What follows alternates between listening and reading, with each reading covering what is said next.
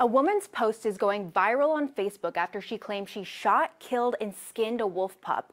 But there's a bunch of problems. According to Fish, Wildlife, and Parks, the animal she hunted wasn't a wolf, but a dog.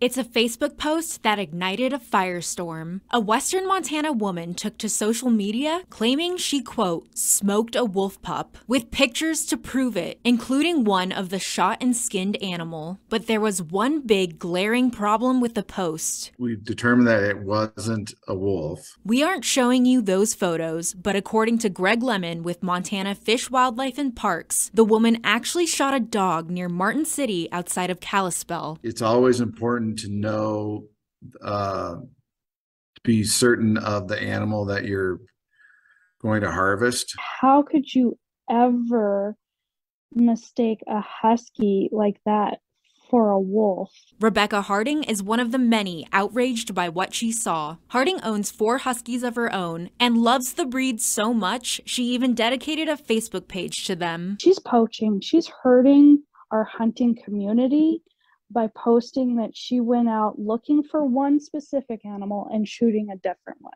The case has now been handed off to the Flathead County Sheriff's Office for investigation. The sheriff tells MTN the dog was one of at least a dozen that someone abandoned in the Doris Creek area, all husky and shepherd mixes. Animal control was able to pick up 11 of the dogs, but it was too late for the husky. The sheriff's department has identified the woman, and FWP is now investigating whether she even had the proper hunting licenses to begin with. We are looking into that aspect of it, but it's not really clear what the outcome of that investigation will be. In Billings, Alina Howder, MTN News.